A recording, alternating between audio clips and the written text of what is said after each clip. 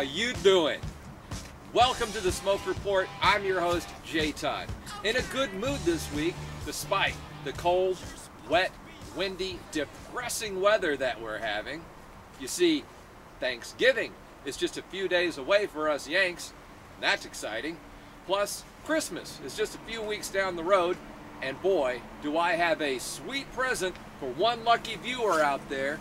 You see, the Smoke Report has teamed up with our good friends at myfreedomecigs.com to give away a free e-cigarette kit.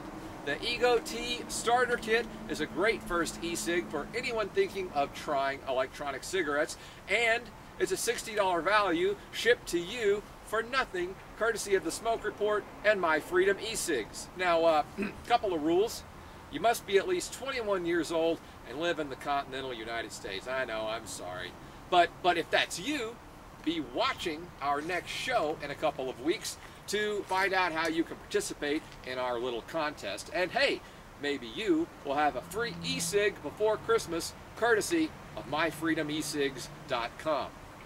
All right, last week was the Great American Smokeout.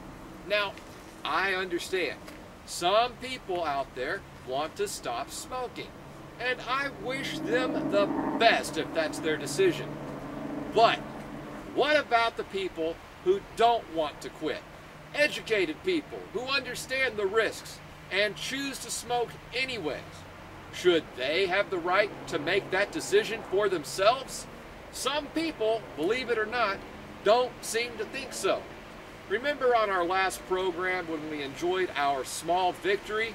When a judge ruled that forcing tobacco companies to place graphic, grotesque warning labels on cigarette packs could very well violate their First Amendment rights? Well, this week, in a commentary published by the Toledo Blade, Tom Walton says about that, so what? So what? The Food and Drug Administration violates the First Amendment, and this guy says, so what?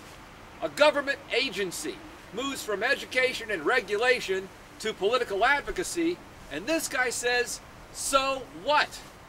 What sort of ignorant douchebag is so caught up in his own delusional, misguided social agenda that he can say, so what, to the trampling of the U.S. Constitution and your personal freedoms? I'll tell you. His name's Tom Walton, and he writes for the Toledo Blade. But what really disturbs me the most is that this guy's not alone. And one of his biggest allies, the President of the United States, Mr. Barack Obama. I'm not kidding. More on that when we come back from the break.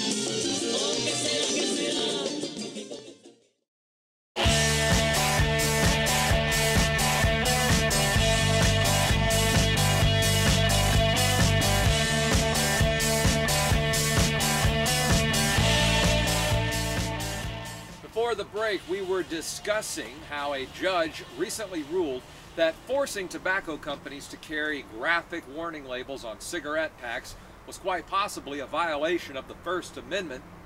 We also talked about how some people are so obsessed with making sure that you can't smoke anymore, they're willing to trample all over the U.S. Constitution just to get their way. And while you might expect such an ignorant so what attitude from some two-bit make-believe journalist stuck out in Toledo, you don't expect it when it comes to the President of the United States. Last week, During his White House address for the Great American Smokeout, Barack Obama spoke about the tobacco companies fighting those grotesque labels and defending their First Amendment rights. Just listen to what he had to say. That's why in 2009 I was proud to sign the Family Smoking Prevention and Tobacco Control Act, which gives us new tools to keep cigarettes out of the hands of our kids, including new warning labels that make sure that anyone who buys a pack of cigarettes is aware of the risk. Today, some big tobacco companies are trying to block these labels because they don't want to be honest about the consequences of using their products. Unfortunately, this isn't surprising. How about that? Remember, this is a man elected by people with freedom of choice and the right to make their own decisions about who they want to be president. A man elected to lead a country which touts itself as the leader of the free world. A man sworn to uphold the Constitution of the United States, which, at last check, still included the Bill of Rights and the First Amendment. So I say, if Mr. Obama doesn't want to listen to us now, maybe we have to make him listen come next November.